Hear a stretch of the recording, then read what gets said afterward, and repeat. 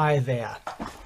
I'm going to show you our Beluga server print plugin for iDempiere. We created this plugin when the Swing client wasn't supported any longer, and it was necessary for us to print, for example, invoices one times on the letterhead and one times on blank paper.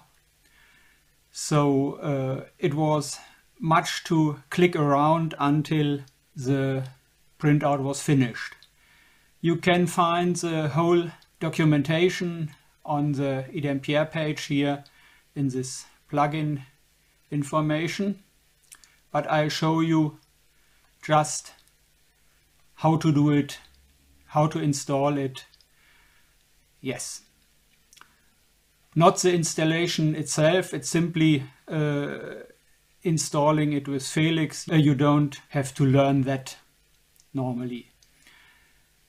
After installing the plugin, you will see an additional button here, and if you click it without having configured the plugin, you will get the message nothing to print or transfer.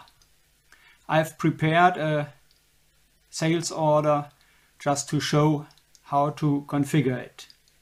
First thing you will do is to install a printer, because you normally want to have a printer when you are going to print. You will find the entries here under Beluga server print. Here is the printer entry, and we have already provided an entry. The first three fields are for your information. The fourth is the name of the printer as it known by caps. If you are not using caps to print, then leave this entry empty and enter the address of the printer here. If you are using caps, enter the address of caps here and the name of the printer as it is known by caps here. Because you normally won't print on the printer with its standard attributes, you have to configure printer attributes here. You can enter an attribute name and its attribute values, but we have provided a method to read this printer attributes from caps or from the printer directly if it provides them. So I simply hit look up printer attributes, and the attributes will be read by the printer. For example, the attribute media source, which defines from which tray the sheets are fetched. Normally these names are not self-explaining, so you probably have to find out which name defines what. If you then have tested it, you can rename it, for example, tray 1 in our example, or tray 2, or universal feeder. These names will be kept even if you run again the lookup printer attributes.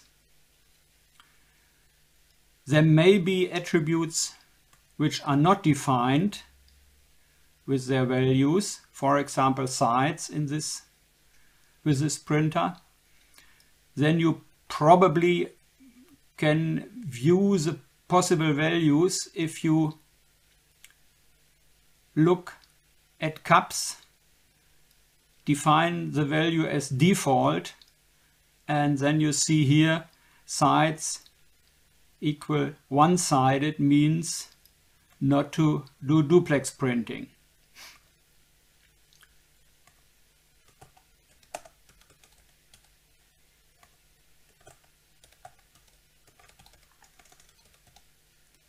You can then enter the values by yourself.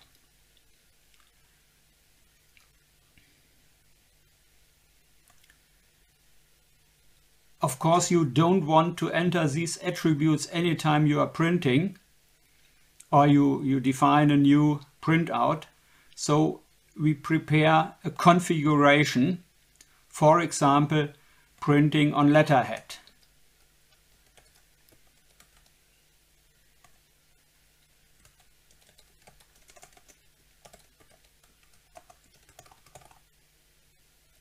And for this example, we want to define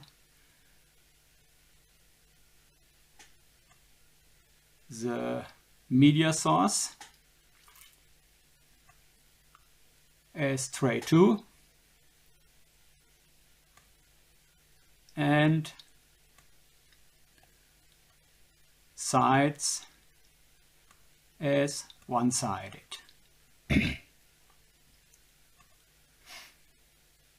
The second configuration for blank paper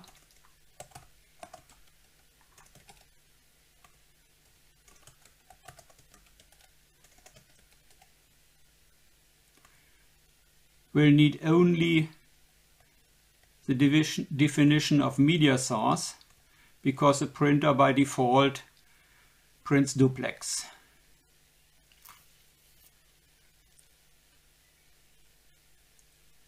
I have prepared a second printer just to show in the other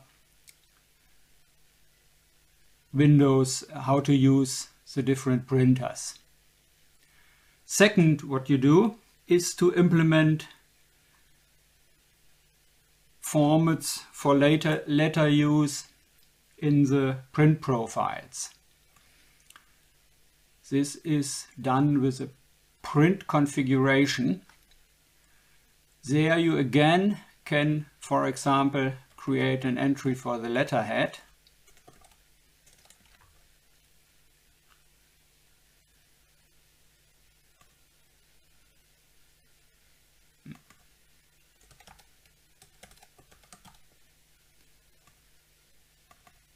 And an entry for blank paper.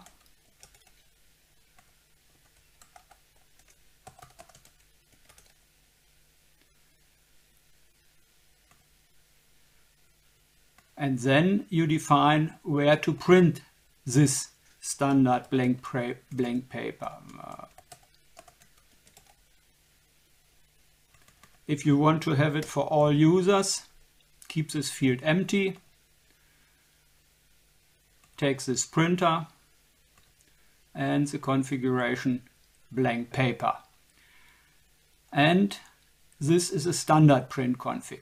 If for example the super user wants to print blank paper on another printer, you can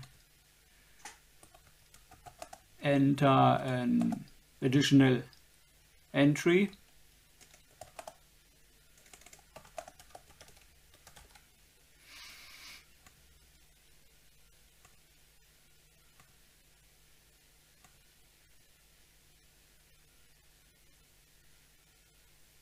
with this configuration.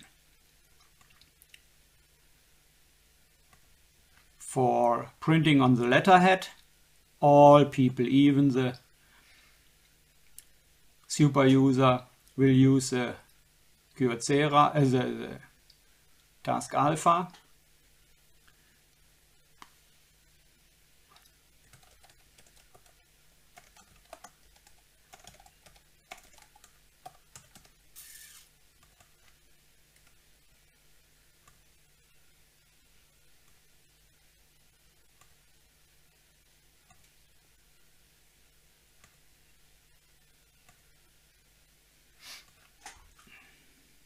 Okay. Next step is to find so-called copy types.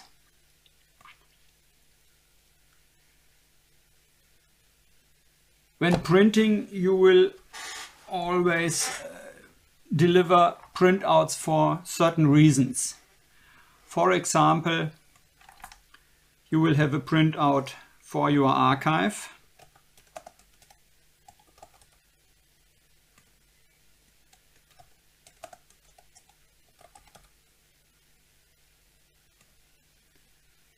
You will have a printout for your business partner.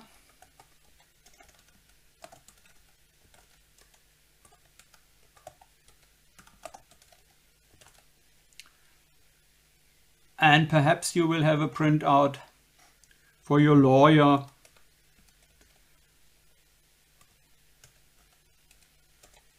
or for your tax consultant or what else. Anytime a printout then is generated, we will try to find a definition for any of these copy types. If we don't find a definition for this document and this copy type, we simply don't do a printout for this copy type. Now we are ready to define our first profile.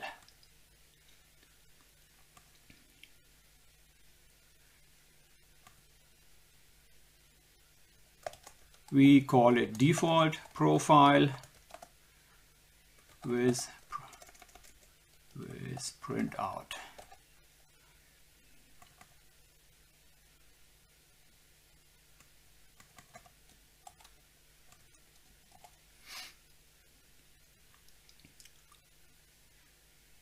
It takes a priority 0. I'll explain this later. This profile will be the default profile, and to get it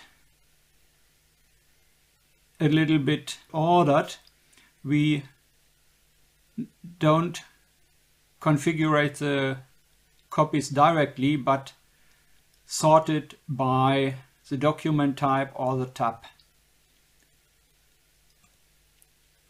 We only prepare now for a sales order.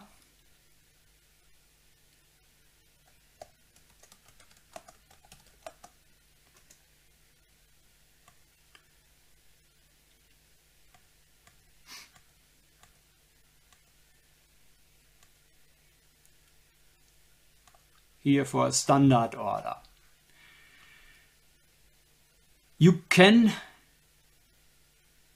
define also a tab where this print profile works, or you can define both. So the print profile will only work on standard order in a given tab. Next is to define which copies we want to do. First we define a name, our order print out. We select the process which will provide this printout. You can define the extension which will be provided to Jasper reports. But if you don't do, portable document format is a standard. But if you, for example, need semicolon separated values for an automatic ordering system, you can enter it here. Additionally, you can provide a report variant. We take here copy, which will then create a gray big copy on the paper. But this value is simply path to the Jasper report, so you can enter anything you want, and the Jasper report has to know what to do with it. The copy type here is our archive. Next is how to define what to do with this here generated printout. First, we can enter it in the archive of iDempiere here, so you will find it later on.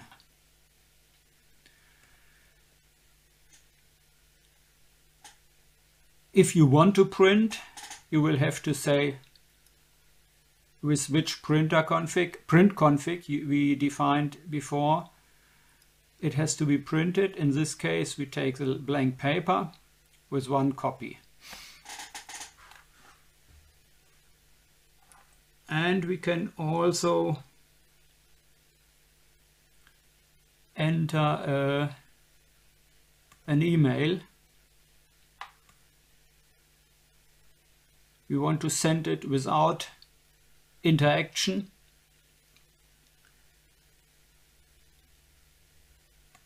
We want to use garden admin as from.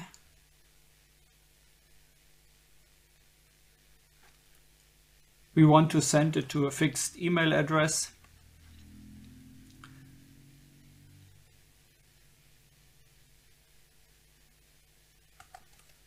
For example, my own address.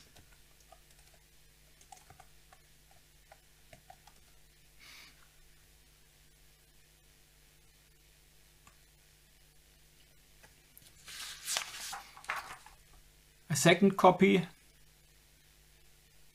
of course, should go to the business partner.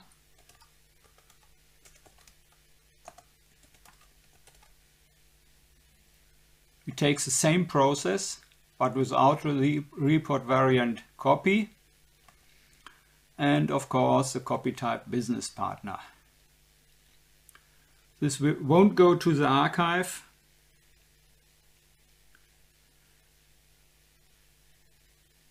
And because we are up to date, we want to send it as email and not print it out.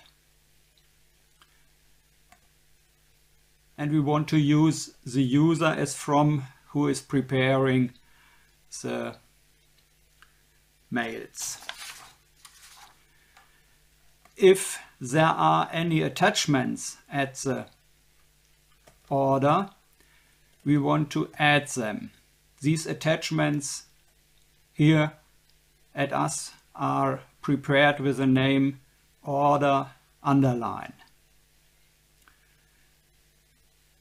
If you want to put it, for example, in a document management system, or want to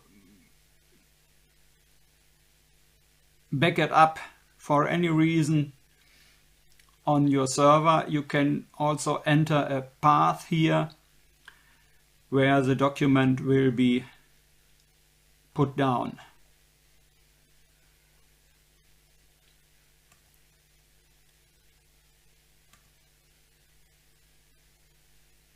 Okay, we rename it here because we decided to do it with email.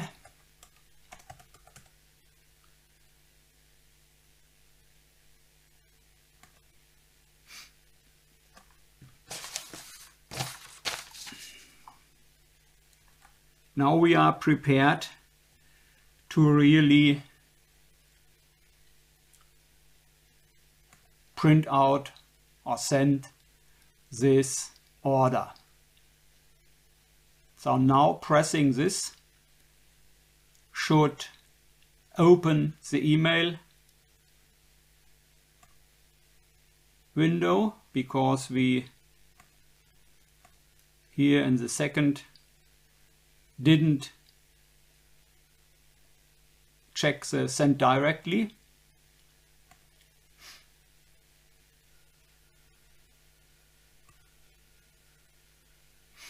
As you see, we have the same address here for from and to, because I don't want to send to an order to a business partner really.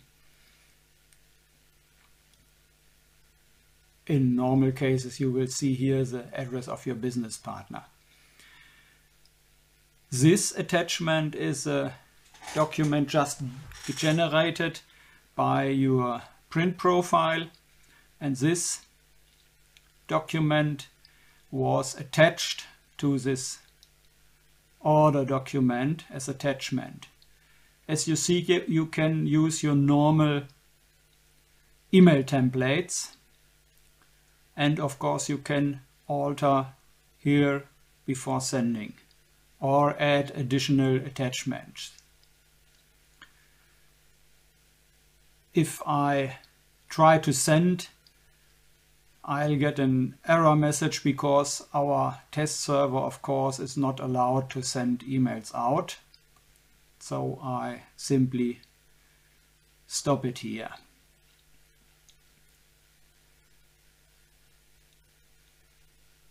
That's about sending emails, sending sales orders.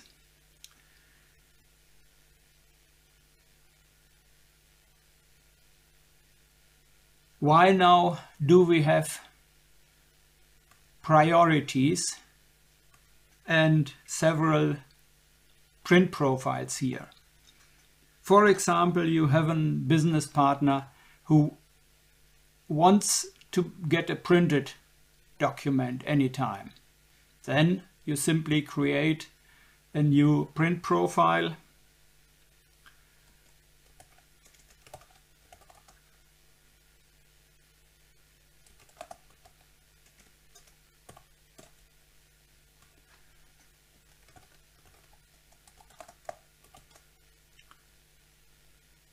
You leave the priority because we don't have to supersede something, but you don't set it as standard.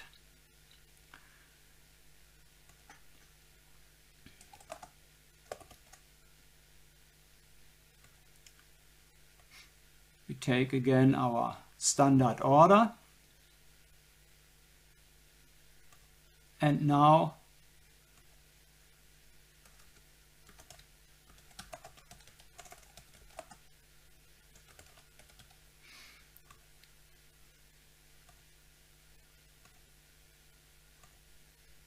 set printing to letterhead, because of course we want to get it printed on a letterhead.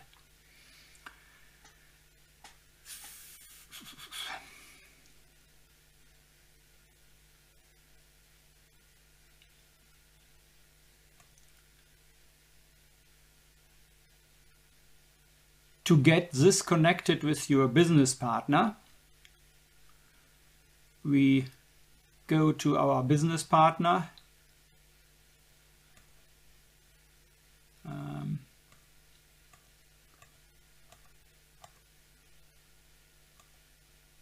for example our Joe Block, for whom this standard order was, and add this print profile to his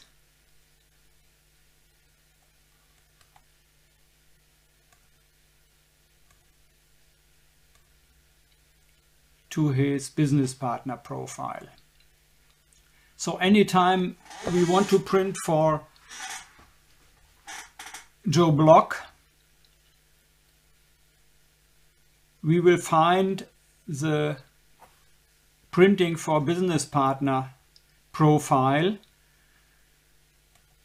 which supersedes only the entry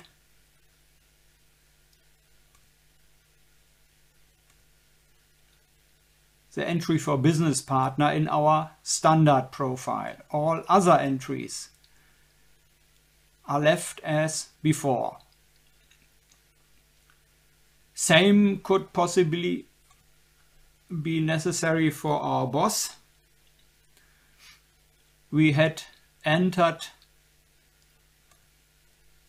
a an email to him for each standard order, but perhaps if he itself prints out a standard order, he doesn't want to get an email additionally.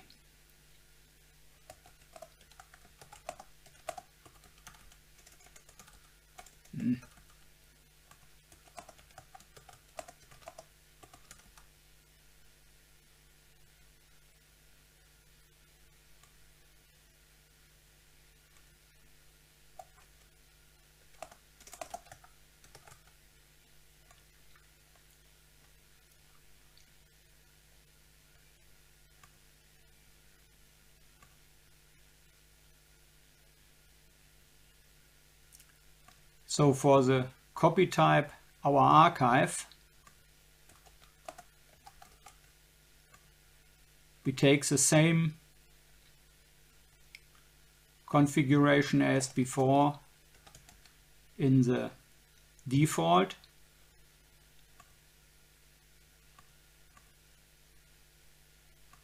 But we leave out any email sending.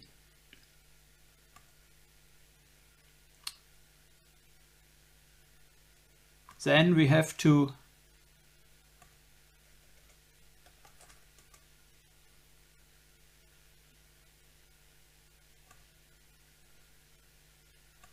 add this to our boss. We take, for example, this boss and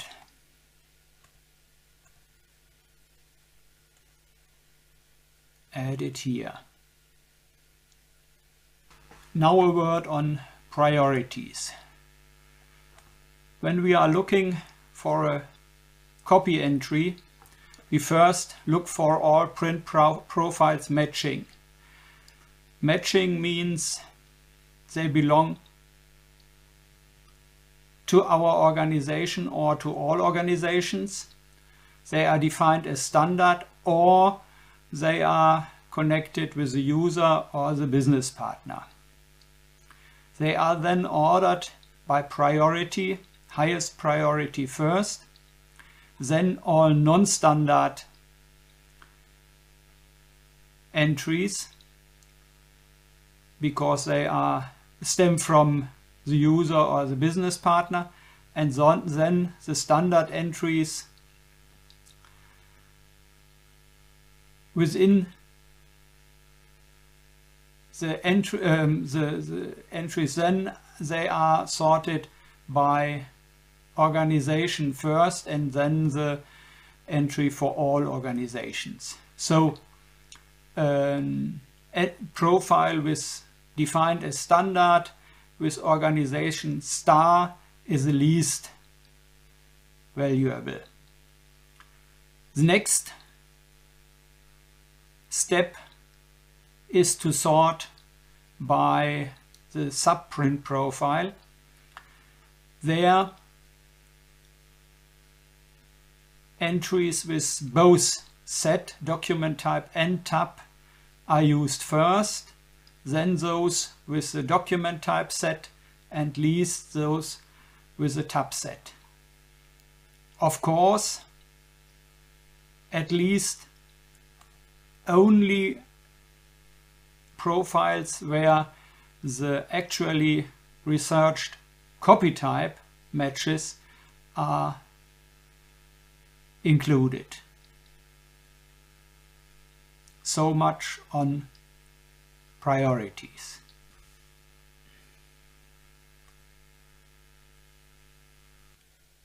So I hope I could give you an idea what is possible with our Beluga server print. If there are any questions, you saw my email address on this video. Simply ask me via email or via the Google group for iDempiere. Thank you.